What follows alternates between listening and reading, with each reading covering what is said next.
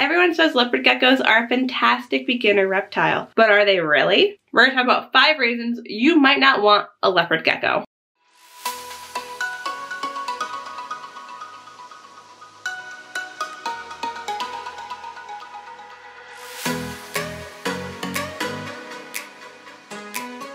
Hey everybody, welcome back to my channel. If you're new, welcome. My name is Zoe, but most people know me as ZA Reptiles, and I currently have Queso, my leopard gecko's enclosure open to see if she wants to come out. Usually she does if the door is open, so I'm keeping an eye on it. She might join us for this video, otherwise I'll just put videos of her over top of this video. So personally, I always find it very important to make sure you know exactly what you're getting into before you get an animal, and that includes the reasons you might not want an animal, to make sure that you are game for anything that involves caring for that animal. So though leopard geckos are an awesome first time keeper animal, they still have some things about them that some people just aren't that into. So let's talk about it. Number 1, and it's a big issue I hear a lot from the people that aren't team leopard gecko, that's that they need to eat bugs. They are an insectivore. So if you don't want to keep live bugs on hand or in your house to feed to your leopard gecko, you might need to look for something that's a little more herbivorous. Some people say, well, can't I just use canned insects? First of all, ew. Have you ever opened a can of insects and like taken a whiff? Gross. But also canned insects, they're good as a treat and to add variety to your animal's diet, but as their primary food source, they just don't cut it. Live insects are very valuable because you can gut load your live insects with beneficial vegetables to make sure that your insects are of a good nutritious quality before feeding them to your reptile. The second reason is they're a pretty common animal. Some people don't want something that everybody else has, and they want something a little more unique. Now, this is nothing against the leopard gecko.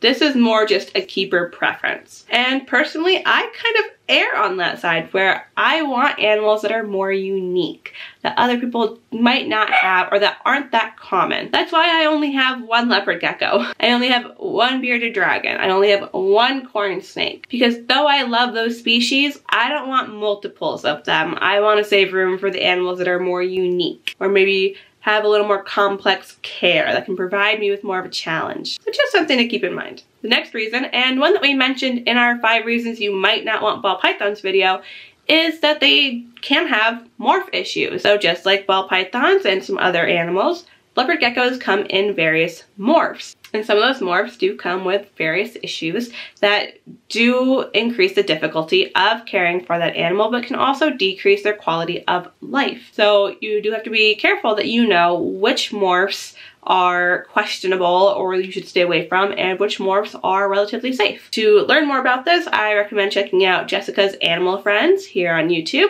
She's done tons of videos about this topic because leopard geckos and special need leopard geckos are kind of her bread and butter. She is, dare I say, the expert of leopard geckos. So if you're thinking about a leopard gecko and you want to learn more about this topic, definitely go check her out. And you can tell her I sent you. The next reason, and if you know anything about leopard geckos, it's probably the reason you've been waiting for, and that's that they can drop their tail if they get startled. Now, in my experience, they're not going to drop it as easily as, say, something like a crested gecko that literally could drop it for God knows what reason, but they still are capable of dropping their tail. And sometimes that can make people nervous when it comes to handling them. My leopard gecko Queso actually has a regrown tail. So the good news with these guys is if they drop their tail, they can regrow it. It's just not gonna look as good as it did the first time around. Queso's tail looks like a balloon as opposed to a nice carrot. And I don't know the backstory on her dropping her tail. She came to me with her tail already regrown. So all I know is at one point in her life, she did drop it. So that is something that kind of stresses some people out when it comes to working with these animals. And the last reason I want to mention is their long lifespan. Now you run into this with so many reptiles, but on average, leopard geckos can live up to be about 25 years old. So if you don't want an animal for 25 years, leopard gecko might not be for you. Now, I worked with 2 leopard geckos at a zoo, the zoo that I was a zoo educator at, and if I remember correctly, they were both over 20 years old. Now, it might have been like 20 and 21 or like 19 and 21 or something like that, but they were fairly old leopard geckos. And according to Reptiles and her research, As of 2019, the oldest leopard gecko reported to date was 40 years old. So you could potentially have an animal for like 30 to 40 years. So if you think about that, this isn't just a commitment to a pet. This is like a marriage. You could potentially have that animal for a long time. Now I know a lot of people out there have leopard geckos, so if you have anything to add to this list, be sure to add it in the comments below. And if you have any more questions about leopard geckos, also leave those in the comments below. We're all about learning and growing here. And that's it for today's video. As always, thank you guys for watching, and we'll see you for the next one. Bye!